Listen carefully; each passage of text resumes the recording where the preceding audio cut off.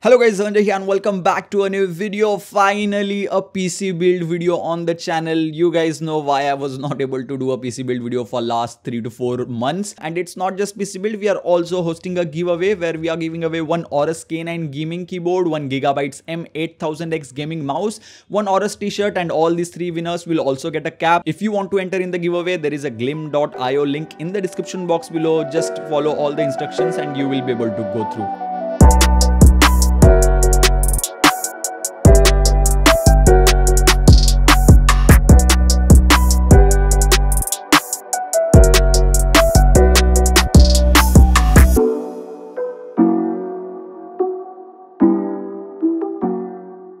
Now let's get to the PC build. First of all, let's talk about all the components that we have in this video. First one, that's the processor, is going to be i7-10700K. For the motherboard, we have Gigabyte's Z490 Pro AX gaming motherboard, and this is a pretty good motherboard for its price tag. When it comes to graphics card, and this is going to be the heart of the build as it's a gaming PC, and that's going to be Gigabyte's GeForce RTX 2070 Super Gaming OC 8GB variant. And oh my god, the graphics card is fantastic. Let it be. We'll talk about the gaming performance in later part of this video. For the RAMs, we have Gigabyte's Aorus RGB 16GB memory stick, and you can see 4 sticks. That's because they come with a demo kit. I'll show you how that works and how cool this functionality is. For storage, we have Gigabyte's 256GB NVMe SSD. We have the XPG inverter cabinet over here. And for the power supply, we are going with Gigabyte's B700H. And it's a 700 watt power supply, which is more than enough for all the components that we have in this PC build. There is a website called as upgradewithaurus.com. This is an official Gigabyte's website where you can go and simply select a game that you are interested in. Like let's assume I'm interested in CSGO, and it will give you choices of PCs and PC parts based on Intel and Ryzen. Not just that, but you will be able to purchase the parts directly from the website. Website will be linked in the description box below if you are interested in checking it out. Now let's get to the PC building part. First of all, let's open up the motherboard and put it on the box itself. First thing that we are going to install is going to be the processor, and that's our i7-10700K. Now align the triangles and simply keep the processor inside. You may have to use little bit of force, but not too much of force. Aligning the triangle is very important here though. After processor, it's time for the RAM, and this is how Aorus's RGB RAM looks. These 2 sticks are the actual 3200 MHz RAM. Each one is of 8GB, but these 2 sticks, which are demo ones, as you can see, there are only few pins. Those are only for LEDs so that they can light up and connect with the computer and stuff like that. You will see that it works super fine. Now next up, we are going to install AIO. That's from Aorus, which has LED display and everything. You saw it in the beginning part of the video. It is very cool. But when it comes to the position of the cooler, like where should I keep the fans? Because XPG inverter has this type of cool design where I can attach it just besides the motherboard. But as the liquid coolers fans are RGB, then it would have thrown the air out from the system and it would have created negative pressure.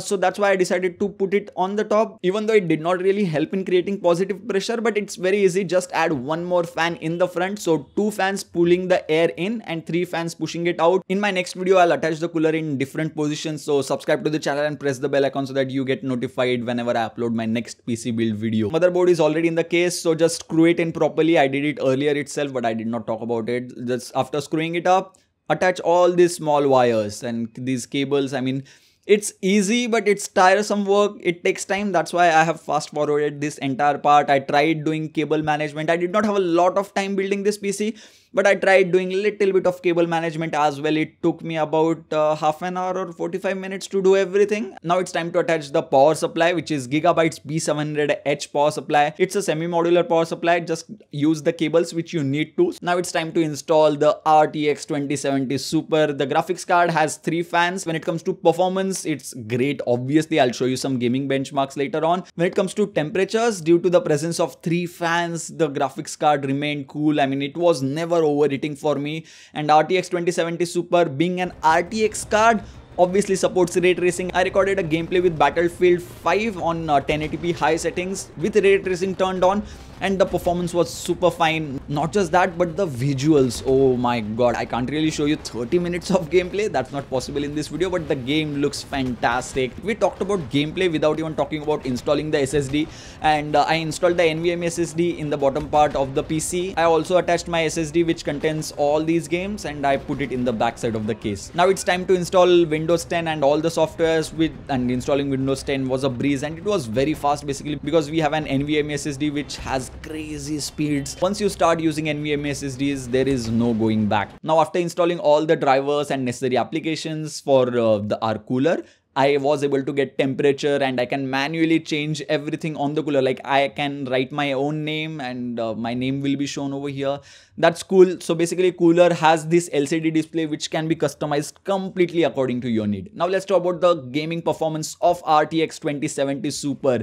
When it comes to CSGO, I mean, do I even need to show FPS in this game? I mean, it's obviously going to be 300, 400 plus FPS. It's always very high basically. Not just that, but let it be any first person shooter game, RTX 2070 Super will be able to give more than 144 FPS, which makes it ideal for 144Hz gaming, assuming you have a 144Hz refresh rate monitor as well. Red Dead Redemption 2 had an average FPS of about 106, which is really good in my opinion, and the game had no issues whatsoever. Obviously no game had any issue as it's RTX 2070 Super.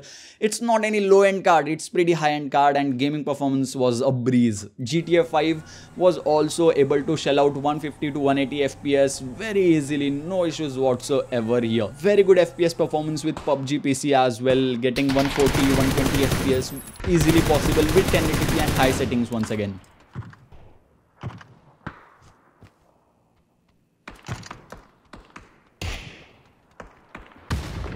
Rise of the Tomb Raider had an average FPS of 160. Once again, RTX 2070 Super coupled with i7 10700K was definitely going to perform really good. And I guess that's pretty much it for the gaming performance test and the PC build video. If you enjoyed it, don't forget to give this video a huge thumbs up. Many more PC build videos will be coming soon in the future, so do let me know your feedback, suggestions in the comment section box below. If you enjoyed this video, then don't forget to give this video a huge thumbs up, subscribe to the channel and press the bell icon so that you will get notified next time I upload a video like this one. So yeah, thank you guys, thank you for watching.